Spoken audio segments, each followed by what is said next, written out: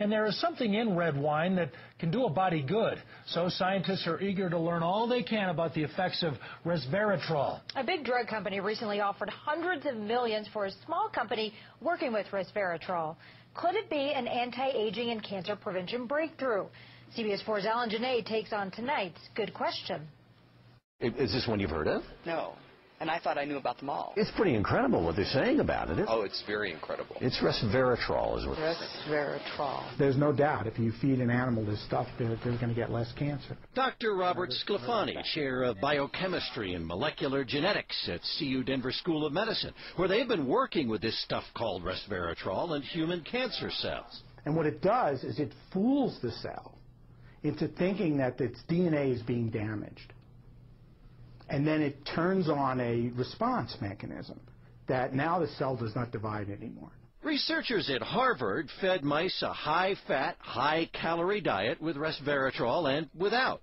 The mice that got the resveratrol had far better athletic ability than the other fat mice, keeping up with mice that weren't overfed.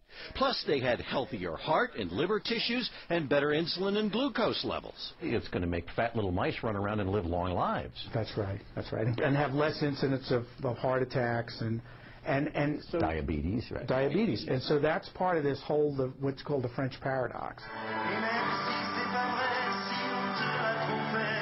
The French paradox. Why the French, who eat things that would make a cardiologist cringe, don't seem to suffer the effects like Americans do. Experts isolated resveratrol from grape skins in red wine and found that it activates an enzyme found in every living being that has been shown to extend life in every animal tested. It's in worms, it's in mice. It would work the same in humans?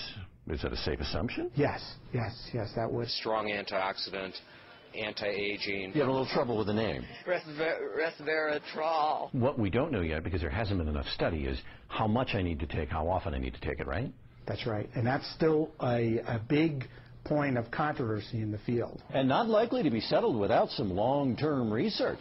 But Dr. Scalafani is taking it, as well as a bit of red wine and peanuts that both contain resveratrol, and hoping for funding to further study how it affects human cancer cells. Okay, so if you want to go out and have red wine with Thai food, that's the way to go. And we can do that. And that's your good question. Alan Janae, CBS 4 News. Well, there's every reason to believe resveratrol will be proven to have the same effects on people. Human studies going to take years. Meantime, Dr. Scalafani says check with your physician before taking any supplement. You can hear more of his interview by going to the Good Question section of our website, cbs4denver.com.